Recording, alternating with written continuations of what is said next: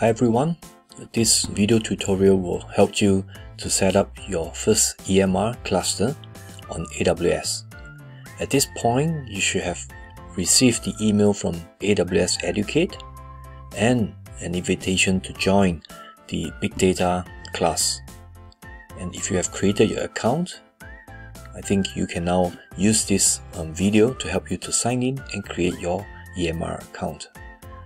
So if you go to this URL, and I will list them here on the screen, you should be able to see the same login page that I have here.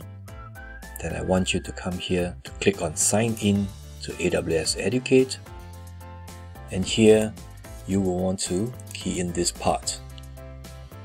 So if you key in the same email address you have used, and I would assume that would be an email address that you have, and also the password you have given, click sign in, and you will enter into the main page of your AWS Educate.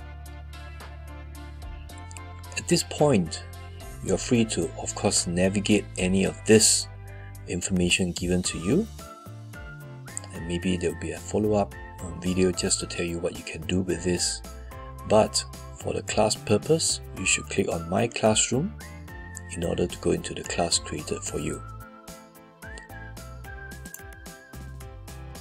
So once you enter, you will see that there is this course name and also the relevant information.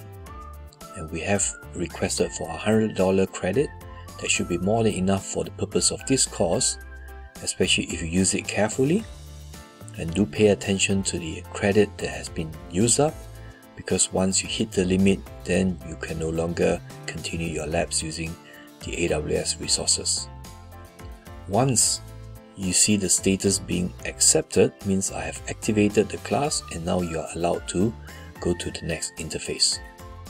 So click on Go to Classroom and click on Continue. You see that you'll be redirected to the Vocarium page. And this will be the main page you will use every time that you would like to access your AWS resource. So the first time you will see this page where you can click and agree to the terms and conditions. So do read through to understand what you're allowed to do and what not. And once done, you should see, as usual, at the end that you have an option to click on I agree. Click on this, and now you will see that you are in this interface.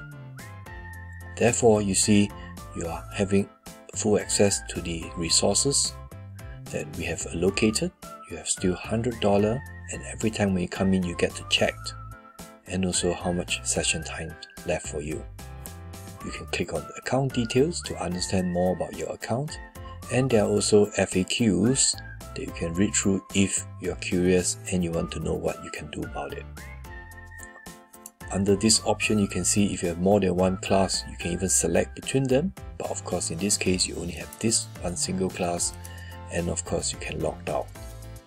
If you need help, click on the help button or the help menu, and you should be able to find things that allows you to look for help. At this point, to begin, I want all of you to click on AWS Console, and this is how you're going to enter into the AWS Console interface.